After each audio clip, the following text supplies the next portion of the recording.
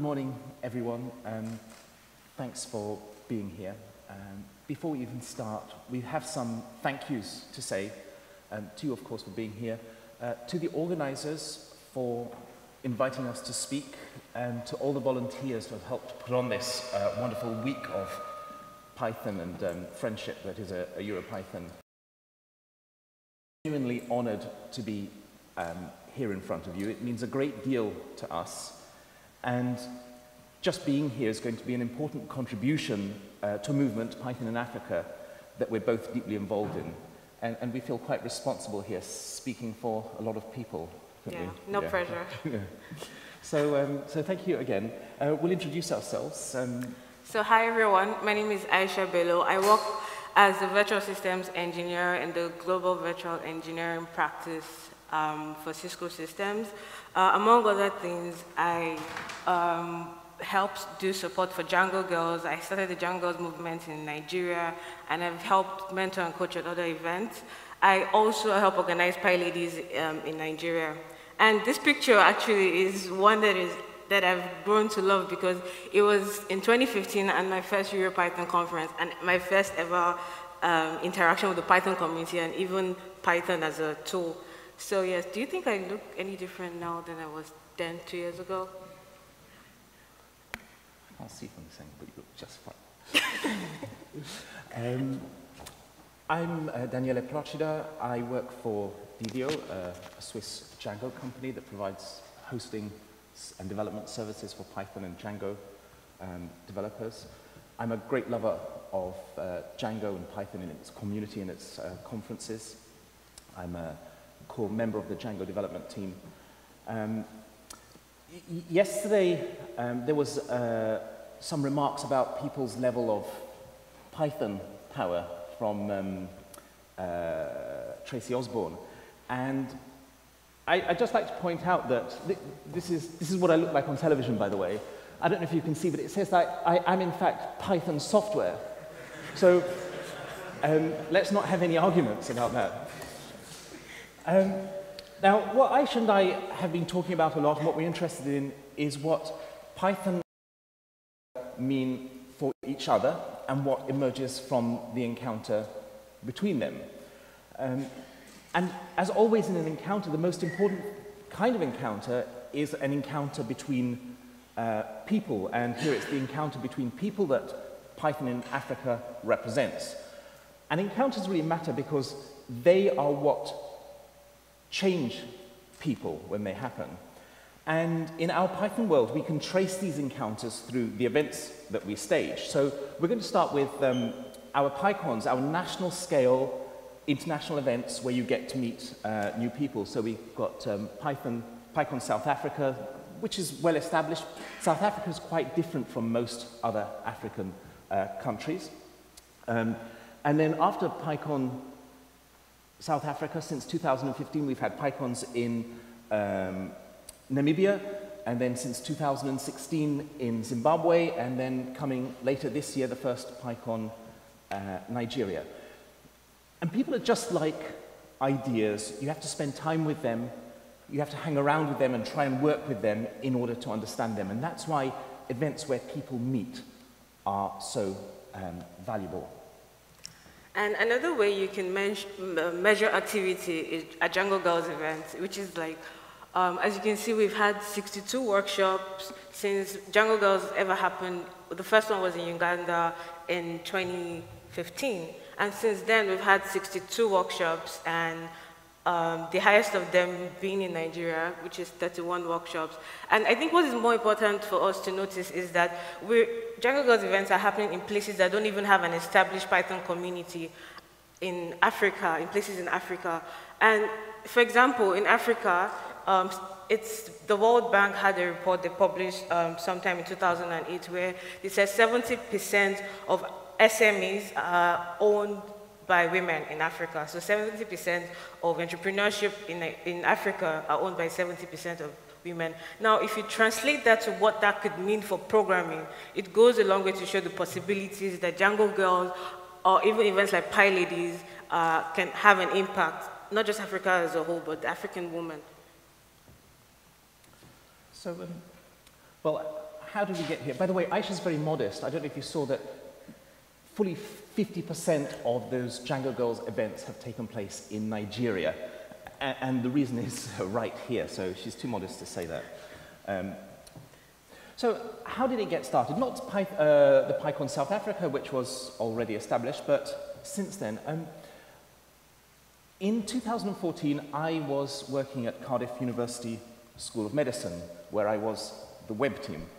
And I had the notion of somehow helping to start a new PyCon somewhere in Africa, because there had been these PyCons in South Africa since 2012, but nowhere else. And I was trying to find an African Python community large enough to host a PyCon. And I went to see one of my colleagues who'd done a lot of work in Africa for some advice.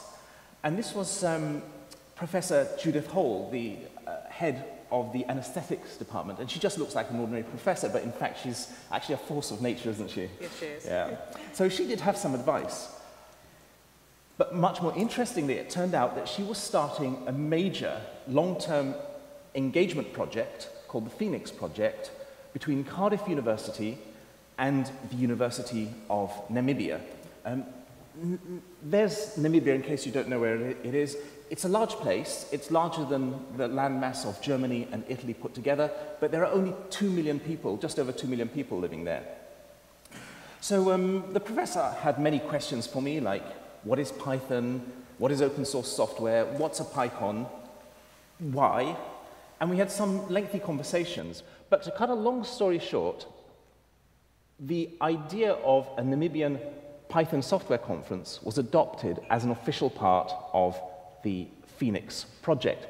And suddenly it wasn't just a notion anymore. We now had significant backing from 2 institutions. We had financial and logistical support. We had a lot of expertise. We had a venue, and we even had a guaranteed audience. And then we had dates, and we had sponsors to whom we are eternally grateful, and we had speakers and people who were committing themselves to travel from different continents to Namibia in February 2015. And this was to run a new PyCon in a place that I'd never been before, with people I'd never met except via email and Skype, and for an audience whom we discovered didn't even know Python yet, because even the computer science students studied Java and C and other things, and they simply didn't know Python at all. So my main thought was, this had better work, because in my darkest moments, at 3 o'clock in the morning, I was convinced that the whole thing was a preposterous lunacy and that this couldn't possibly work. And I imagined people speaking about me in the future, do you remember that idiot who tried to organize a PyCon in Namibia? Did you also wish that the plane crashed? There was a volcano and you didn't have to go anywhere? I was praying for ash clouds or international bans on Python events and anything that would mean I didn't have to go ahead with what I'd said I would do. But despite all of this, we found ourselves on our way to Namibia, and then walking into the venue for the first time, where we found all these people waiting for us with some excitement. And then suddenly we were in the middle of a real live Python conference, doing all the things you expect from a PyCon, doing all these things together. People meeting each other for the first time and discovering things for the first time. And that PyCon was a great success. But it wasn't actually that event that really mattered, but what happened afterwards.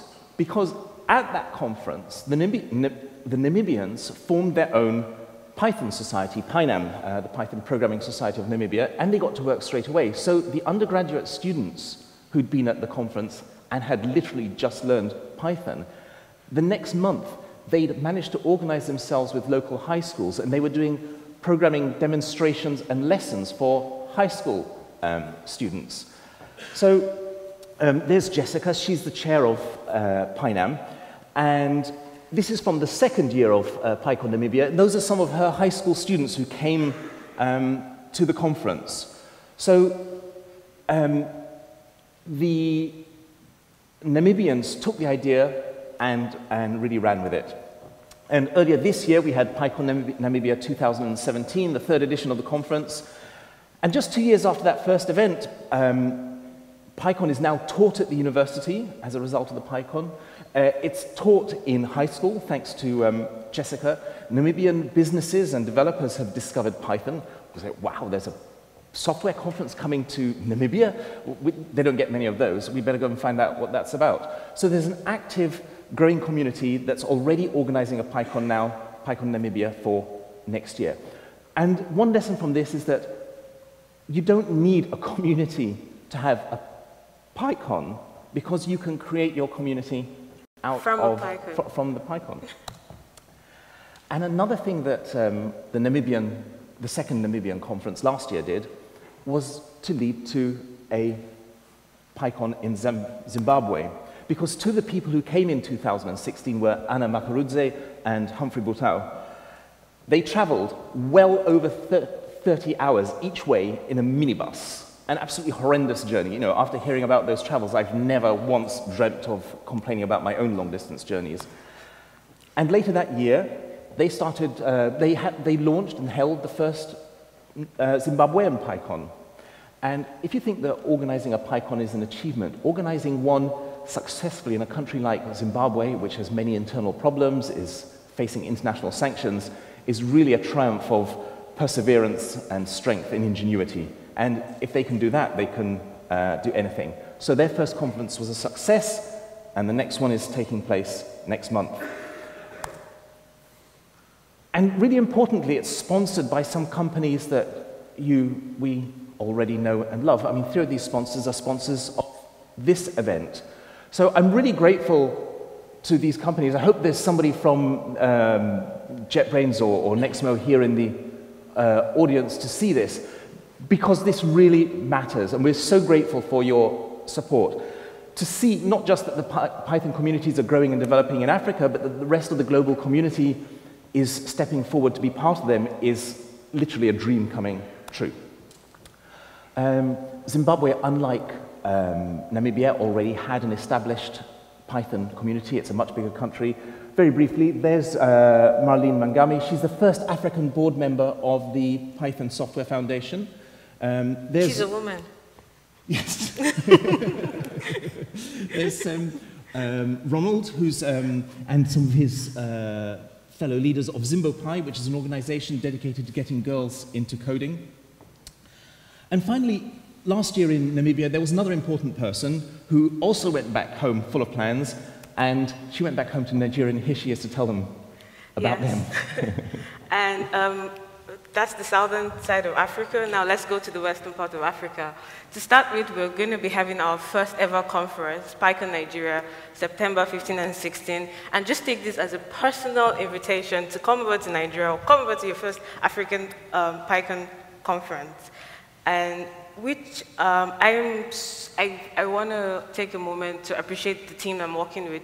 They've been so dedicated, and I have more on the next slide. It's our first conference, so trust me, we need all hands on deck. That's why we have so many organizers at this point. And thankfully, I would also like to say thank you to our sponsors so far that are sponsoring us, which like the PSF, GitHub, and Endela, which is like a local software company in Nigeria. Now, moving on to Python Nigeria. Python Nigeria organically grew from a Django Girls event. Now we have over 700 Slack members, because we have like a Slack Python community. And we have over 1,000 PyLady subscribers. I have a good explanation for that, why that is. And we have, just in a second, and over 500 PyData enthusiasts. So one of the things that we have in Nigeria, in Lagos, is that knowledge is sought after. People want to learn a lot, and the thing is, PyLadies is an opportunity, or is the only event that has consistent Python tutoring. And the thing is, not just girls actually come. Sometimes we even get more guys coming than girls to a PyLadies event. And at a point, you know what, we were like, you know what, guys, if you want to come, make sure you come with a girl, or don't come at all. You can't come and underrepresent us in our own event. No, it just doesn't work. So yeah, it was a bit of struggle there. And just to talk about numbers and how how much of an impact this has been. We've had over 919 girls attend Django Girls events in 28 cities and with 31 workshops, and there's still more upcoming. And what's also important to note is that girls from Nigeria went on to Ghana and organized one workshop in Accra, and that enabled the Ghanaian women go on and are currently, just from 2 months back, going on to organize their own workshops in places like Kumasi, Ho, Koforidua, which is very, very, which is how the movement, or the Python movement, is spreading to other parts of West Africa, especially where there is no Python community or no Python presence. Django Girls is sometimes not regarded very fairly. So some people think that Django Girls is all about cupcakes and heart-shaped balloons and a kind of girly party. So it means a lot to us. In our part of the world, it's not news that Nigeria 2 years ago had made world news, where a sect called Boko Haram kidnapped over 200 girls in the middle of the night from their dormitory, and have held most of them for over 2 years now. And there was this huge campaign, and we even had Michelle Obama say, "Bring back our girls, bring them now, we want them alive." What I wanted to mention here is how Django Girls have gone on to help these girls that are internally displaced from the north, and trying to absorb them into the community based in Lagos, and a team called Abocoders, which they're very passionate about, tech education in the north, and she's like, you know what, Aisha, we need one specifically for internally displaced girls. And this was quite different, because even the organizer, Simi, she had to organize a workshop for the coaches, because they had to be that conversation with them to say, you know what, these girls are not like your regular, maybe girls that you already coach. These are very special, and there is a way you need to approach how you teach them, or how, they ask questions, how you should answer. And sometimes we even had translators actually try to talk to them in Hausa language, which is what most of the language that they use for the most part.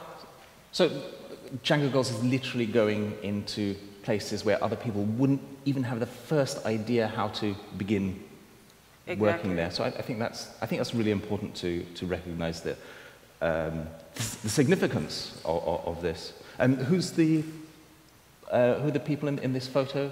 So Hamdallah is actually a treasurer from the Python Nigeria community. And the girl, she was one of the girls from Borno State, where Django Girls have been, where Boko Haram has been like a terror and a thorn in so many people's flesh. So moving on to how much more we've done the Python Nigeria community, we've actually partnered with also other organizations, and this time we went to Ajegunle. Ajegunle is one of the major slums in Lagos, and we went to a public school and picked 60 girls over a period of 12 weeks, and we taught them how to code. Now this is quite unusual, because many of these girls haven't seen the computer before. They probably learn about it in class, but as an abstract concept, or as a computer that you put in the shelf and is admired from a distance, and most people are scared to go touch it. And so with the help of Python Software Foundation, we're able to give these girls Raspberry Pis at the end of the program, not just the Pis, the screens, keyboard, mouse, because most of them are coming from homes that they probably could not afford computers. And what is important here, I would like to note, is that that in the picture is Tosin, and Tosin is teaching them, was at the beginning where we had to actually teach them how to type. We had to teach them what the computer is before you even begin to say, oh, let's go to the command line. We had to go from like the very basics and teach them this, which we had support also from a youth fellowship initiative and the founders of TechMe. One of the girls, called Jane, had this to say. So with the Smart Girls project, we made cover page of like a major newspaper in Nigeria, and she had this to say. She said, "I hated computers because I kept failing the subject in school." I mean, who would blame her, right? "I couldn't even put it on and off. I was scared each time I saw a computer, always thinking if I touched it, it will spoil, meaning if I touch it, it will just break, right? So it felt like this abstract thing. Now, all my fears are gone. I can now code. I'm also very bold now in the class when it comes to answering questions about computer. This actually is resounding because even giving the confidence in these little girls, and saying that they can do it, and it's not so much of a big deal, you know, has gone on to actually change their perspective from a concept that they're very scared of to a concept that, you know what, I think I want to keep learning and I want to be a developer. So yes, this is how it went. So we've talked a little bit about what's been happening, and now we want to talk a little bit, have a bit of a discussion about some questions that will help clarify the implications of all this. And I think the most challenging two words up there are in Africa. So we've talked about this quite a lot, actually. What is one of the biggest problems about talking about Africa? Africa is not a big country. It's a huge continent, and it's not just huge. We have very different... No, go on and clap. Yeah. Now they started clapping, they won't stop. It's made up of very different people and very different communities, and you'll find out that even in a country, for example, like Nigeria, we're in ourselves very different and probably have more in common with an Italian than we would have with a Ghanaian or Namibian. So we're very different. So there is no summing up Africa in one content. Africa is huge, and it's different experiences for different cultures and for different places. Absolutely. So just to give you an idea, it's something like 1/5 of the world's landmass. So you could cram most of the other continents on top of Africa. Home to 1.2 billion people, some 50 plus countries, and depending on how you count them, between up to 3,000 different languages. So there's this vast ethnic and cultural diversity. So, if you're an Italian and you're going to Belgium or somewhere saying, wow, it's so different here, you've seen nothing. And Africa is not just different. We're very different from Africa. Africa is different from Africa, yeah. Yes. The difference is great as much as between a Nigerian and a Namibian as opposed to maybe a Nigerian and a British. It's actually very hard to travel within Africa. I'm a Nigerian and I need to get a visa to go to South Africa, to Kenya, to anywhere else, which is a luxury that I see that the European Union have, because once you're from Europe, you can go and you have freedom of movement, but we don't have that. And actually, PyCons Namibia was actually the first African country outside of Nigeria that I'd ever been. So we don't even know ourselves for the most part, because the ease of movement is not as easy as it seems, like, oh, it's just Africa. But no, we have to get a visa like everyone else that's coming from anywhere else. Sometimes it's even easy if you're from Europe to come to a country like South Africa than it is for like a Nigerian to go to a country like South Africa. Absolutely. Or Namibia, where most Europeans don't need visas. Yes. But Nigerians have to jump through hoops. Exactly. Yeah. Here's a question that we've encountered and also spoken about. What does Africa really need? Does Africa need access to software and high technology? Or does it need things like universal basic education, vaccinations, clean drinking water, and basic healthcare? In other words, aren't PyCons, or are PyCons, a kind of frivolous luxury in the African context? Africa needs technology too. So we use technology, and this is where I see a role in open source software, such like Python. We use it to solve our own problems. Now we have people developing apps that can help with waste management, that can help people access better healthcare. Africa, it's not a luxury to have PyCon. It's a necessity that we need, and that's our reality. We need technology too. We need software. We have businesses. We have telcos. And no, it's not a luxury. Yeah. So Africa is going to need software.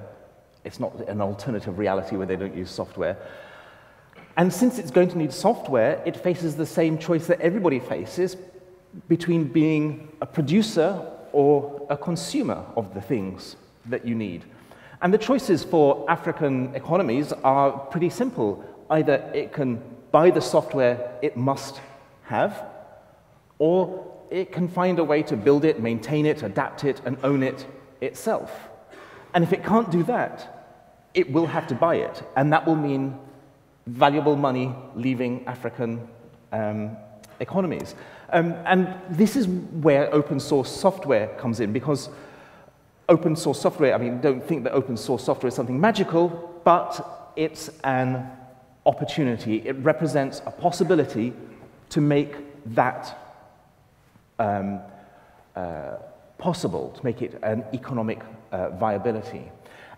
And PyCons, as we saw from the Namibian case, are really important as a way of helping open source software get traction and users in Africa. There's another thing I want about technology. So if you think that technology is MacBooks and iPhones and wearable technology and things like that, then maybe Africa doesn't need those things.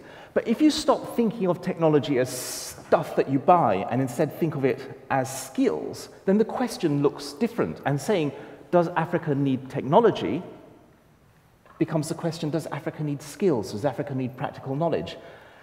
And then it has a very different complexion, and it's much harder to think that skills are a luxury. Are a luxury, yes. It'd be like denying that Africa doesn't deserve to have knowledge. I don't know if you know these gentlemen. They invented my MacBook. There's Steve Wozniak and Steve Jobs. Now, paradoxically, and Aisha will tell you more about this in a moment, free things can be unaffordable because they're free. In the African context, the hobbyism that strongly characterizes the open source software movement really is a luxury, because we're used in the West to building projects, skills, contacts, even industries as hobbyists, as amateurs, spare time enthusiasts. But all that is only possible when there already exists a well-established industry and networks, when there's an established faith in the industry, when there's plenty of spare money and spare time and easy access to resources and information. So hobbyism is kind of parasitic on established business success. And you've got more to say about this subject, I think. I'm sorry, did you say hobbies? Yes, hobbies. We don't have time for that. The thing is, we need to make sure that whatever we're doing can at least generate revenue, because money is not a dirty word if you don't have lots of it. If you're living in a place or in a country where there's no 24-hour access to electricity, and you have to buy generator and buy fuel to run, and you have to ration, okay, how much charge do I have on my laptop versus when do I turn on the generator and get charged, and how much longer can I work with, and you have to deal with noise pollution, air pollution, noise, everything. And we don't have time for hobbies. We need to make sure that whatever we're doing is profitable, is productive, right? I think you should say, though, where we're talking about that you can't rely on 24-hour electricity. Are you talking about the remote backwoods of... No, so this is Nigeria, which is a different reality for Namibia. In which cities? Almost every city. In big cities. So even in big cities, you can't rely on... Yeah. So you can't rely on that. And we don't have time for that. So there is the aspect of we need to make sure that whatever we're doing can generate money. So we need to make sure that we can afford the time. Time is a luxury for most people because you have to make sure the power is banked. Some people don't even have computers at home, so they need to borrow. So there is like so much we're working against, or so much working against us, that even sometimes the basic necessities are like a luxury, where you don't even have internet for the most part. So it's work. It's not fun. And that's why PyCons for us is serious business. So I don't know how many people here have also been community event organizers. Has anyone else organized a PyCon here, or an event, or even a meetup or something? Yeah, I see a few hands. Well, you'll know that you'll have faced all kinds of challenges and spanners in the work, and you don't have to go to Africa to find them. So this is from my DjangoCon Europe in 2015, when a boy band disrupted our conference by suddenly selling every hotel bed in the city after our conference had already started selling tickets. Or in the PyCon UK a couple of years ago. So anything can come up unexpectedly. But still, let's look at it this way. Python in Europe is, it's funny. There's Monty Python, and Python software is characterized by this light-hearted tone that Guido van Rossum very wisely established right at the beginning. And we enjoy it in all kinds of ways, so it's fun. You have funny snakes and so on. What do you have to say about funny snakes, Aisha? Snakes in Africa is not funny. I'm really serious.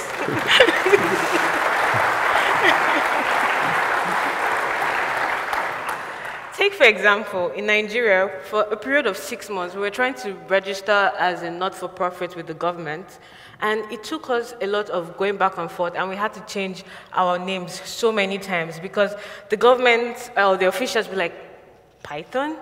Are you a cult? We don't approve such. And no, this is actually after giving them a 5-page document explaining open source and what Python does and how Python is a software. We eventually convinced them after 6 months of going back and forth and changing our names, and finally say, okay, and they told us, they gave us a name and said, why don't you say Python software community, so that it's very explicit and no one thinks that, because for us, Python represents negative. It's a threat. We see it as a threat. It's harmful. I mean, people die from that thing, So it's not funny for us. Another example in Zimbabwe was when a parent actually pulled out a child from a Jungle Girls event because she saw me with my EuroPython shirt and a huge snake was it, and she's like, there's no way I'm going to let my daughter be a part of that. There is no way. And, it took Hannah actually having to go to the woman and explain and tell her, explain to her what Python is as a software, but not Python as a snake or as a demonic idea that many people are used to.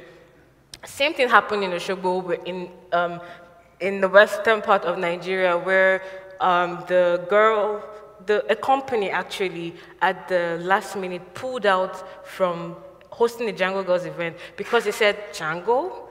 No way, that's like Django Unchained. If anyone has ever seen Django Unchained, it's against our religious belief and we will not support that.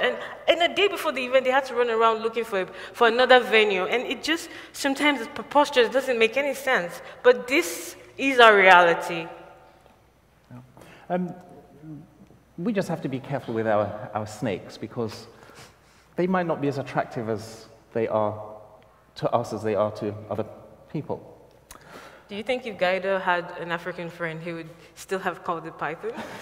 Yeah, if that's a good point. So if Guido had been developing Python in the beginning with an African friend, perhaps the name Python would have made them stop and think for a minute. So this is, you can't have too many useful perspectives when you're creating something. But this isn't really about snakes. It's about meaning, because in a global community like ours, symbols and images and names are going to have unexpected meanings, and we can't rely on a narrow cultural perspective to find things that will work well. Aisha, can you explain to our audience what African time is? I think this might be important for anybody who's planning to go to an African PyCon. Right.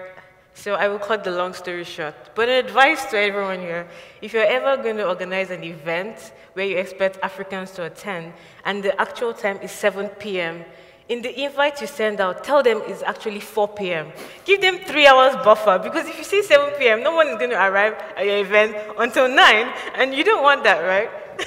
Yeah, organizing the events in Namibia, Namibians are extremely relaxed. They're much too cool to hurry. So everything does happen, but it happens in Namibian time. Meanwhile, the European co-organizers are sitting at home going, yeah, because nothing seems to be happening. But in fact, it all just happens at the last moment.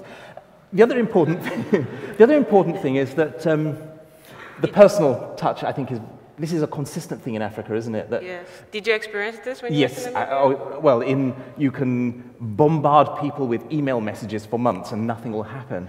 And then you walk into their office and talk to them for 45 minutes, and the first 30 minutes of the conversation will be about their children, and in the final 15 minutes, absolutely everything will be organized in a way that you could never do in Europe.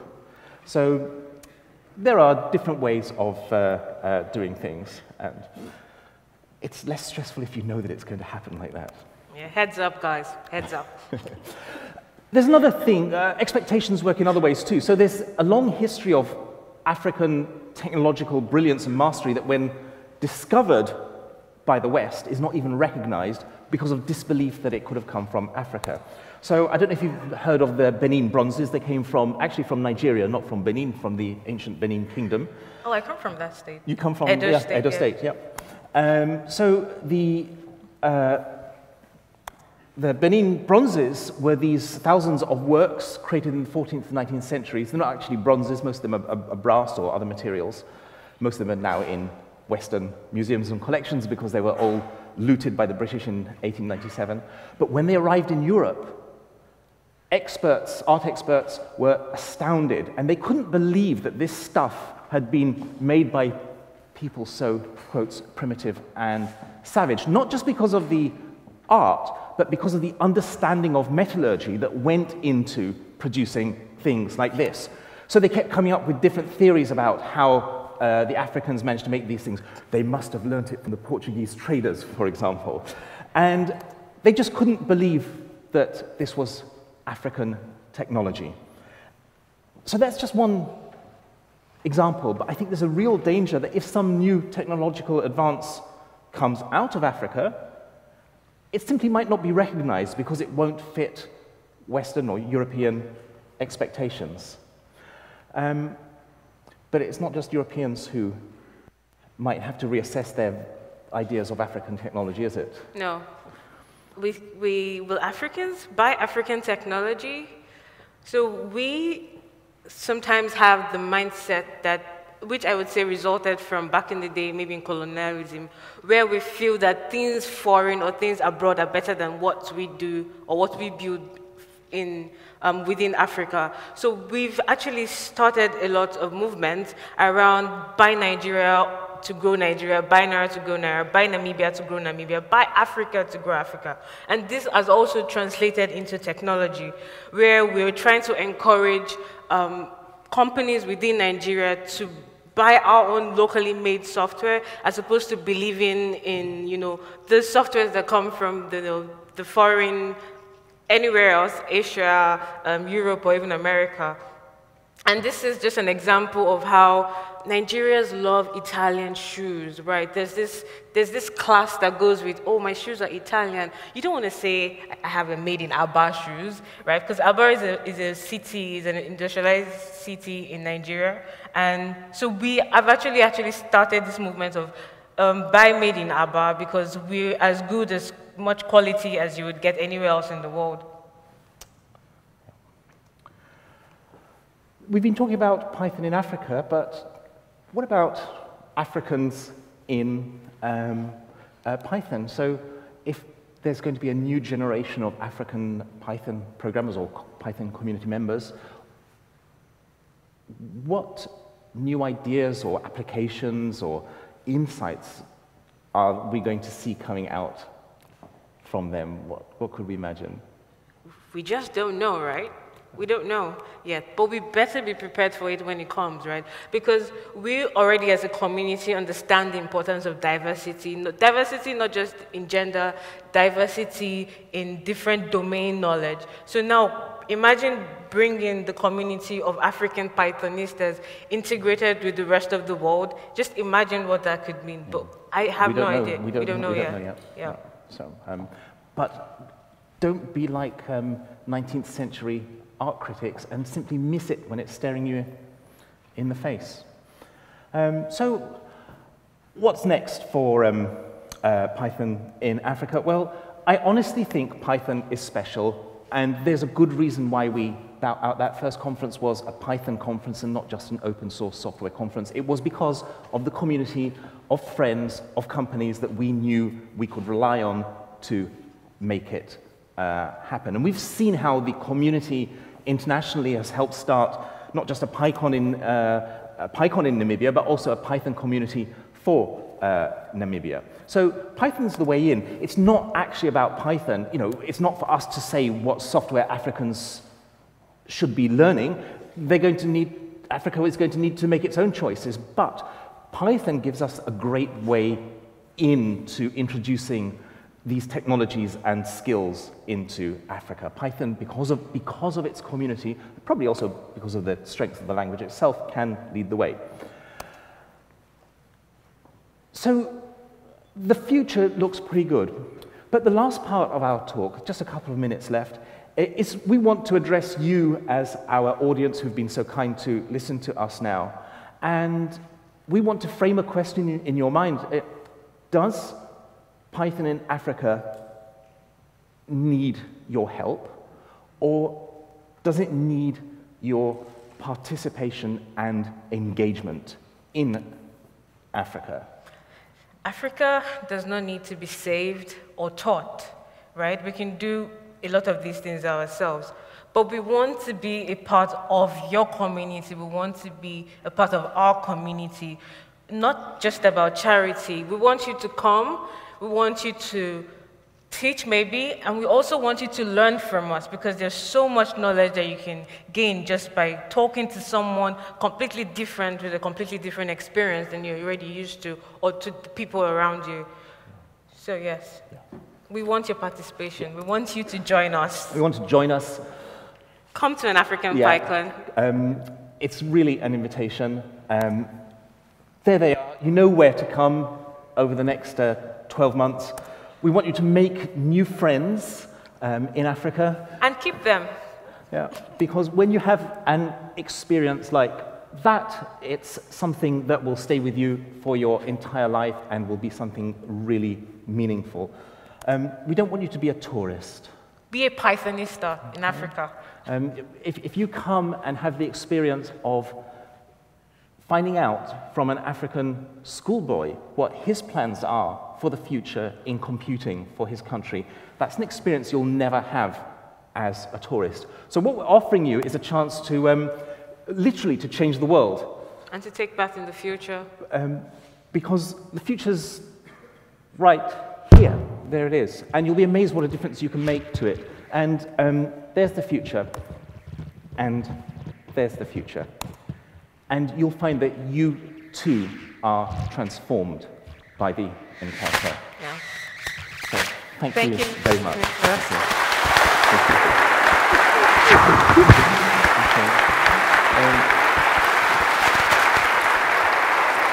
Thank you, Aisha. Hello? Yeah. Thank you very much for this very inspiring keynote. As a EuroPython organizer, I have an immediate question. How can we learn to figure out to set up a conference like this in 5 minutes? That was... Sorry, I didn't hear the...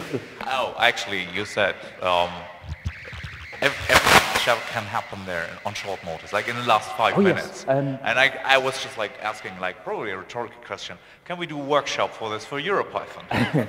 I mean, I can actually give... sorry, I think my microphone is making a lot of noise. We can give an example of that in the second PyCon Namibia. We got... I'm not sure who's making that noise. In the second PyCon Namibia, we got a call early in the morning to say that the conference wasn't going to start that day because there were student protests at the university and the venue was shut down. Now, fortunately, we had a day in hand because we'd planned a social day at the end of the conference. So we went straight to a hotel and we said, we've got a problem.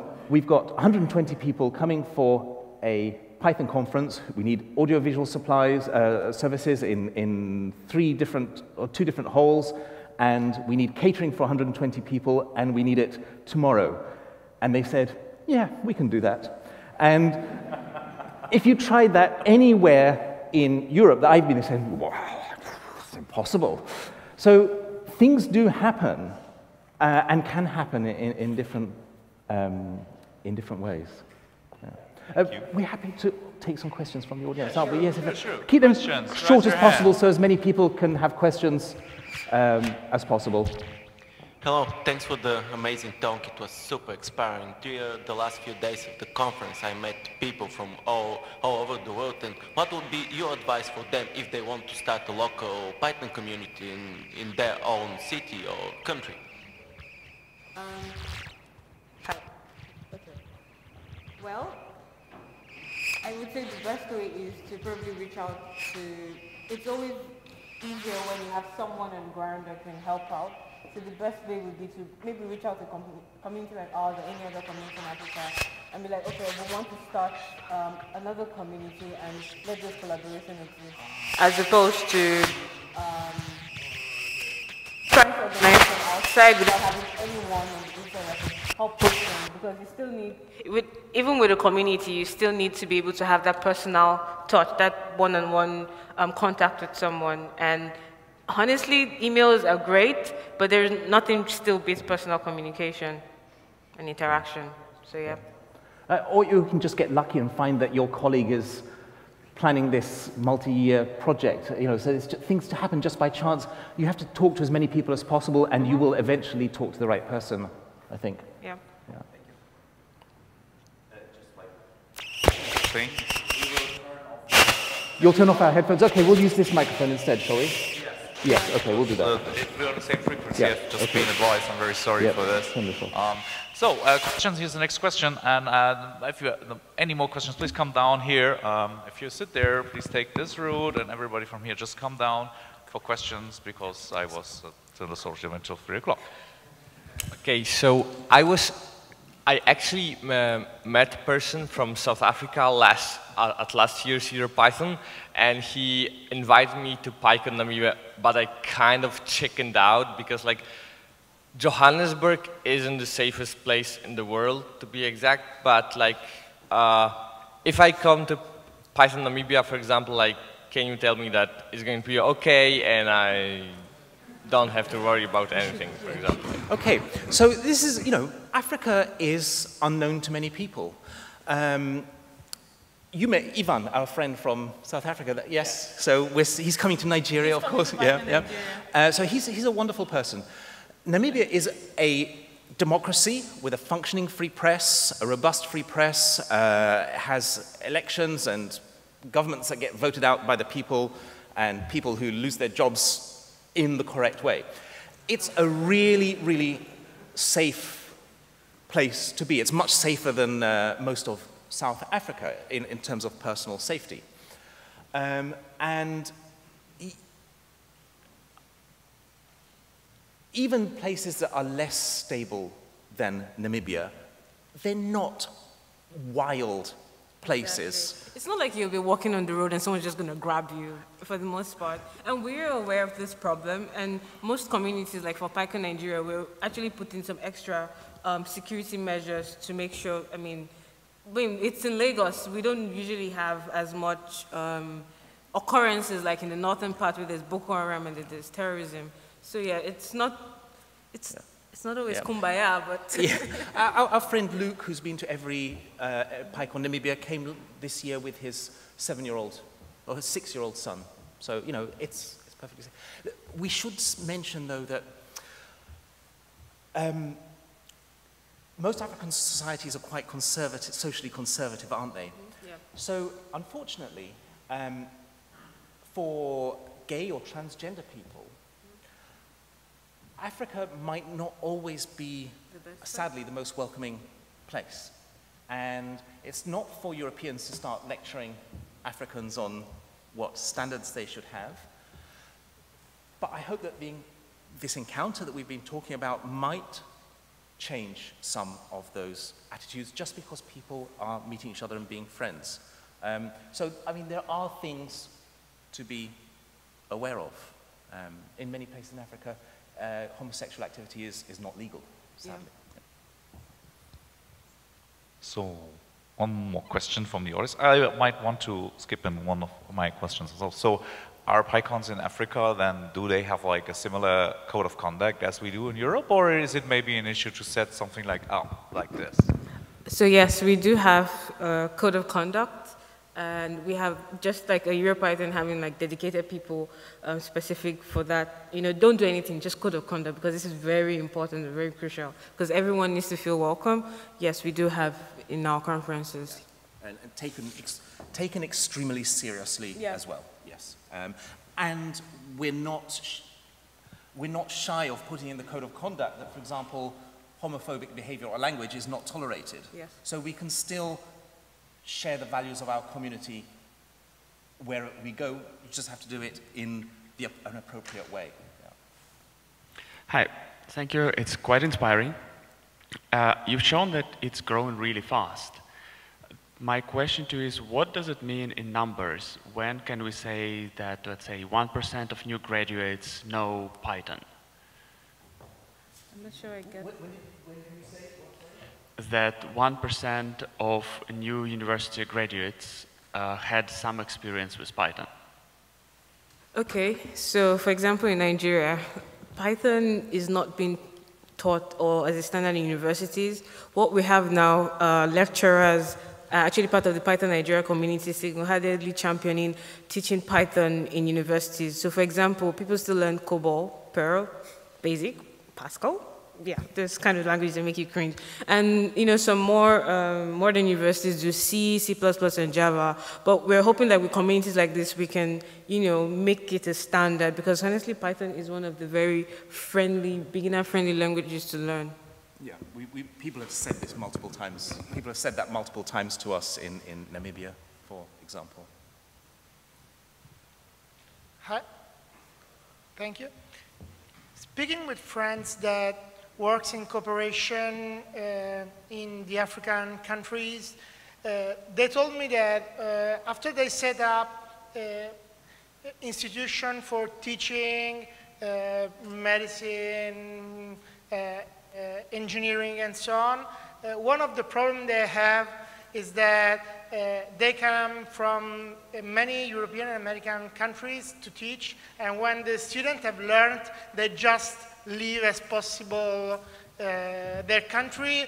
So in time where they go, after each 2 or 3 years, they meet always different people because, well, that's it. Yeah. I think one of the things that we've discovered, Aisha mentioned, she talked about the kind of seriousness in which this is all taken, like the Django Girls events in Nigeria, where they're tackling really serious things. And I showed you some of the pictures from the school children giving lightning talks in Namibia towards the end. And every time one of these young people stands up in front of a microphone, they're talking about how can we, what they want to know is, well, how can we bring what we've just learned to other people, maybe in rural areas of their country? So they are thinking about their own country and about people in their society who actually don't have the same opportunities as them. And we've seen them, for example, the university students going into the schools straight away to share their stuff with the kids. So I think the actual Python community keeps people together. If people have got skills, they'll find those skills are at work in their community, keeping people in the country, generating work in the country, and revenue and money and so on in the country. And that's the hope. Yeah, I mean, a personal example is I learned about Python when I had the opportunity or the privilege to be here in 2015 at EuroPython. And then I went back home and organized just one event, and that had like a ripple effect, where now we have like 31. So it's like I've learned so much about the community, which is so amazing, so great. I want this back home, and I took it back home. So I would say it differs for many people. People have what motivates them. Because when I learned about Django, I was like, I need to go and show women in Nigeria that we're not all about fashion and catering, that we can code and we can be good and great engineers too.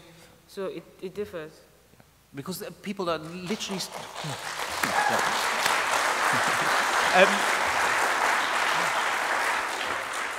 There's nothing wrong with video games and the fun part of programming and computing that many people enjoy. But you'll see that when people get hold of this technology in Africa, they want to turn it like Ronald's, so that a Zimbabwean factory manufacturing soap can work more efficiently, so that market traders can find a better, make sure that they sell all their food. They're concerned with real local problems, and that's what's on their minds. And so I think that is what keeps people there. Okay, we're already running way over time, so one last short question, short answer, but I guess you're around today all day, and I think you're really happy to ask any questions which come to our mind, I guess. Rwanda is ready for a PyCon. I don't know how to do that, but it really needs to be done. I'm sorry,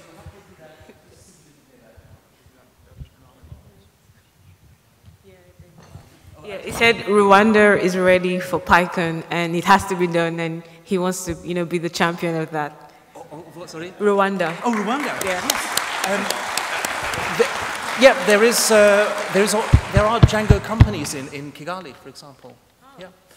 So, thank you so much for listening to us. It's meant an awful lot to us to be here. It's a huge honor, and means a great deal to us. There's some information there that you should follow up, or you can follow up with Aisha and me. We'd love to talk to you. I have some PyCon Namibia stickers if your laptop has got a blank space on it. Thank you, and we'll see you at a PyCon in Africa. Thank you. Yeah.